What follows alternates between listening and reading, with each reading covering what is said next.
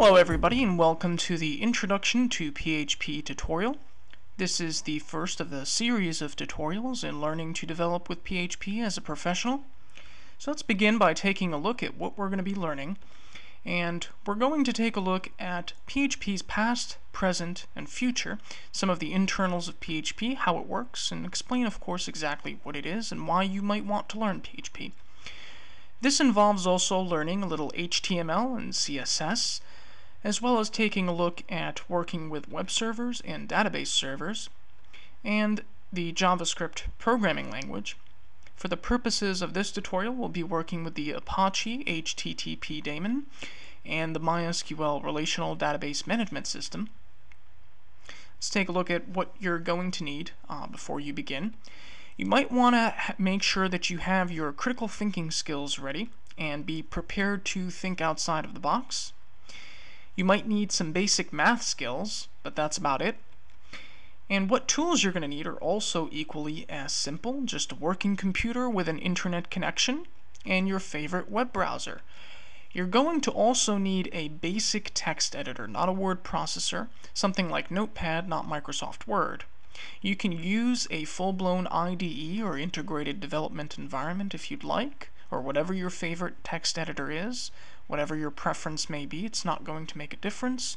For the purposes of this tutorial, we're just interested in being able to actually type out and store the code and save it on the hard drive in order to be able to see how to use it and run it in PHP.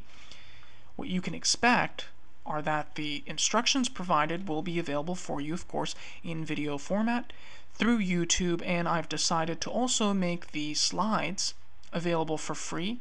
You can download them directly from my blog. The URL is located at the bottom of the screen for you and will be throughout the tutorial. It's at shariframadan.com/phpcorner. And if you want to take notes, feel free.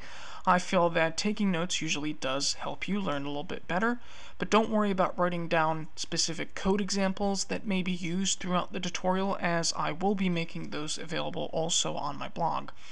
And it's going to take a little time, sometimes more for others than some, but generally speaking, if you feel you need to revisit any of the materials or brush up a little bit more by looking at other examples or resources online, I'll try to point those out for you so that you can take some time and review those as well. So let's just get started by taking a look at exactly what is PHP.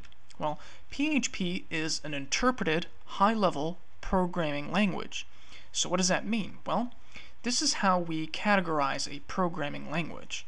We take a look at whether or not the language is a low-level language or a high-level language. Most languages that people use today very commonly are usually high-level languages. A low-level language is very close to what the machine understands. How close are you to the guts of the computer? Binary, for example, the machine language, the hardware, how to deal with those things on a very low level. Those are the languages that are best used for things like small, lightweight, embedded devices. High-level programming languages seem very similar to the way that humans understand language. They can be very abstract and provide many ways to interpret the code with semantics. There are also specific and general-purpose languages. We call this the domain of the language.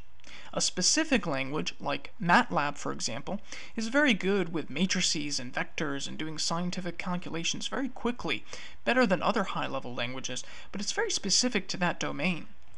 We'll be using a general-purpose language like PHP, which pretty much enables us to do anything that we want to do. It's like going to google.com and seeing that text box with the blinking cursor inside. You can pretty much type anything you want and search the web. You're not limited to any set of choices or any particular domain.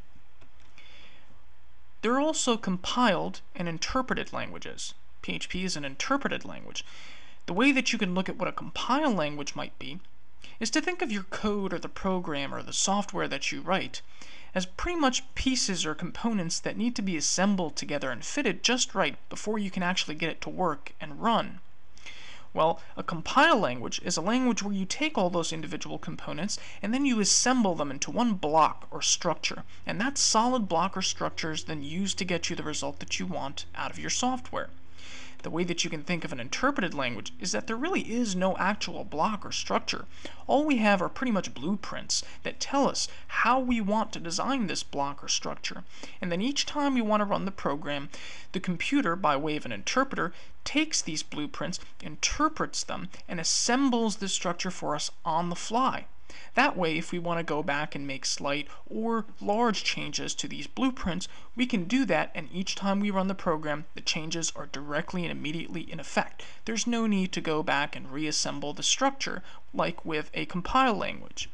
Now, there are benefits and drawbacks to both ways. But for the purposes of this tutorial, I just wanted you to know that PHP is indeed a high-level, general-purpose, interpreted programming language. Here's a little history for you. PHP was first started in 1995 by this guy, Rasmus Lertoff. He's from Greenland originally, and he has Canadian citizenship. He's a computer programmer. He developed PHP, originally coined as personal homepage tools, for personal reasons. After version 3, PHP gained the recursive acronym PHP Hypertext Preprocessor. And in case you're wondering what a recursive acronym is, if you don't already know, it's an acronym whereby the first letter of the acronym actually stands for the acronym itself. So the P in PHP actually stands for PHP. Version 1 of PHP was never publicly released, but the original PHP, which was called or referred to commonly as PHP-5, which stood for PHP Forms Interpreter, was intended as a set of tools specifically for the web, and that's what PHP is very, very good at, dynamic web pages. If you're interested at all in looking at the source code for older versions of PHP, you can always take a look at the PHP Museum, available online at museum.php.net. Taking a look at PHP today, a statistic from 2007 shows us that there were around 25 million domains on the web that use PHP. It's an extremely well-documented language. You can even get the documentation in multiple languages, translated by various users from the PHP community.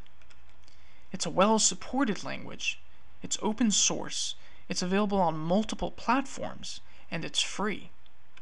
So what is open source and platform exactly? Well, open source means that the source code is available to anyone. Now, what you can actually do with the source code may differ from one license to another. So you want to be sure to read the licensing that's provided with the source code to know exactly what you can and can't do with that source code. What is a platform? Well, a platform is basically taking your processor's architecture, so your CPU and how it deals with the various hardware components in your system, and the operating system software that you run. So whether you have Windows, Linux, or Mac OS, for example, running on your computer, when you combine those two things together, you get a platform. And PHP pretty much allows you to work with any of these platforms. Taking a look at some more current statistics for PHP, and this is by no means an authoritative statistic, but from langpop.com we can see that PHP ranks number 4 among popular languages. This is based on source code that's available online from sites like Google Code, and based on how much source code is available for each language, we can rank or determine how popular or in how much use this language is. And again, it's by no means authoritative, but it does give us a pretty good perspective that PHP is in widespread use all over the world. So what does the future of PHP look like? Well, it's currently a stable version of PHP 5.3.9 as of the time of this recording, and 5.4 is very close to being released, with the 6th release candidate already out. There are hundreds of active developers that work on PHP all of the time, so you can rest assured that it does still have a very strong community, constantly developing new extensions and third-party libraries for PHP, taking a look, for example, at the Pickle and Pear repositories. There are also lots of new planned features that are constantly being integrated into the PHP source tree, such as APC or Cairo. PHP GTK is another project that people are working on to enable us to be able to deliver desktop applications written in PHP. So where can you get PHP? If you're on Windows, you can go directly to windows.php.net and download the Windows binaries that are compiled for you and available from php.net. Or you can get a complete package with the Apache, MySQL, and PHP binaries with an installer from wampserver.com. And the reason for this is because the source code is already available at php.net for everybody to download. And since most Linux and Mac distributions can actually get a compiler with their operating system for free, and Windows, you probably wouldn't be able to find a C compiler on Windows that was free or that might be able to compile PHP for you. What the folks at php.net have done is they have compiled it for you using Visual Studio, using a Visual C compiler, and made that available online for download for anybody for free. On a Linux system, of course, it's easier to compile it yourself or actually find the binaries from your distribution's local repository. You can also get the binaries and installer for any of these operating systems from ApacheFriends.org. The guys at XAMPP there have this Apache, MySQL, PHP, and Perl binaries with the installer. Easy to set up, easy to configure. On Mac, there's also the MAMP package from mampinfo/en/downloads if you want to go there. Now we'll be taking a look at some important jargon that you're likely going to run into when developing with PHP. And it's probably important to keep these things in mind from now on. Most people use the term server in many different contexts, so you might have heard it before and you might not be exactly sure what it means, but a server, whether it's software or hardware based, basically listens for specific requests and responds to them in a predetermined fashion. What that means is the server would pretty much know what type of requests it's listening for, and we have some expectation of how it's going to service or deal with that request. And that's pretty much all a server does. A client is also either hardware or software based, and it sends out requests, and then when the response comes back, it computes these responses in some manner that we already have an expectation for. So there's this relationship whereby clients and servers are constantly communicating with one another. The client is always sending out requests, and the server is always listening for these requests, and when the response comes back from the server, the client knows what to do with that type of response. An API is an acronym which stands for Application Programming Interface, and that's just a fancy way of saying this allows various programs of all different sorts and kinds to interact with each other through some known communication method.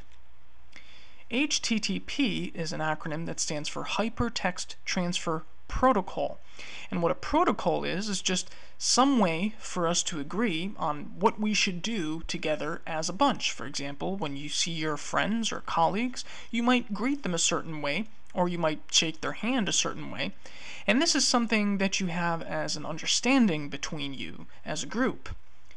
Hypertext Transfer Protocol is an understanding that we have over the web, and it's very commonly used, and we know that when responses and requests are made in a certain way using this protocol, we're going to deal with them in that way. Let's take a little bit of a closer look on servers, because I think that this is very important to grasp as a concept early on. As a developer, you can be dealing with both hardware nodes as well as virtual machines. What do we mean by that? Well, you have some hardware in your computer like a hard drive, a CPU or processor, and some RAM, which is just basically volatile memory. Your operating system is pretty much what controls these resources in your computer to allow you to more efficiently manage these things as you work with them by running software that does all sorts of various things. The reason for this is because you can be running multiple software programs all at the same time, and they can all be competing for the resources, the hardware or physical resources inside of your computer. Today, by way of virtualization software, we can actually run multiple operating systems on the same hardware node. That means that these operating systems will be sharing these resources together. So they can split them down the middle or manage them through various different ways.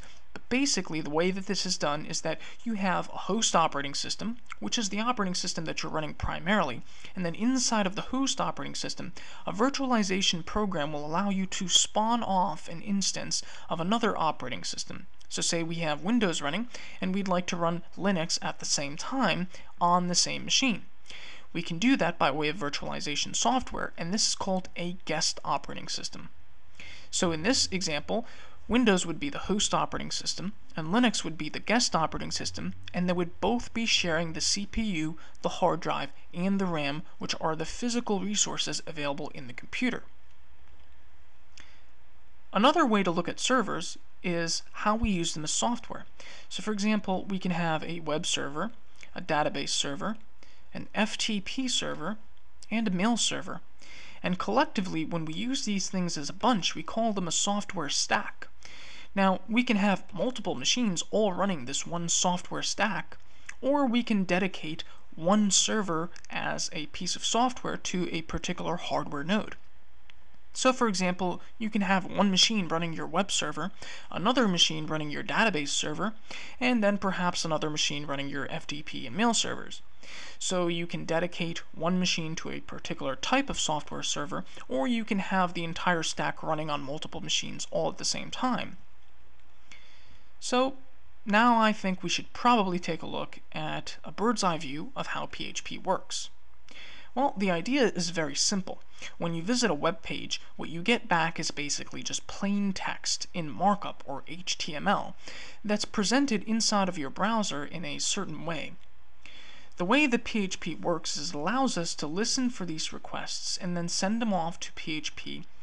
So when someone makes a remote request to your server, if the server can detect this type of request needs to go to PHP, it'll hand that request over to PHP.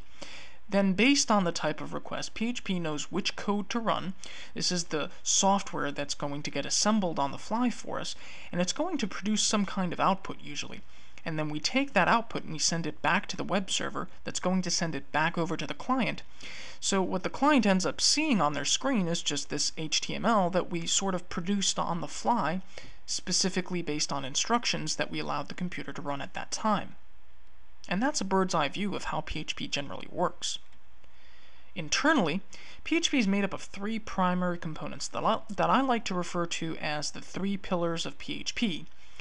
For example, you have the Zend engine, considering the PHP core, and the extensions, or the modules that we use to allow us to run various services on the machine using PHP. So for example, this might be communicating with a database, or communicating with some graphics library, or communicating with all sorts of other various services. And these extensions make it very easy for us to be able to do these things on the machine by writing our code in a way that allows us to interact with many different components and other pieces of software that are coded and extending the PHP core. And then you have your server API, which pretty much allows us to interact with how we're going to be using PHP on the system. So for example, you might want to use a web server API or a command line server API. If you want to run PHP normally as a web server, you would do this by having a plugin module, like the Apache module, or mod PHP as it's referred to, running PHP for you as a sort of plugin module to your web server. And this is a very efficient way of using PHP, and it's a very common way to use PHP. And this pretty much brings us to the conclusion of our first part of the tutorial on the introduction to PHP. I'd like to thank you all for watching, and in the next tutorial we'll be taking a quick look at what HTTP is and exactly how it works.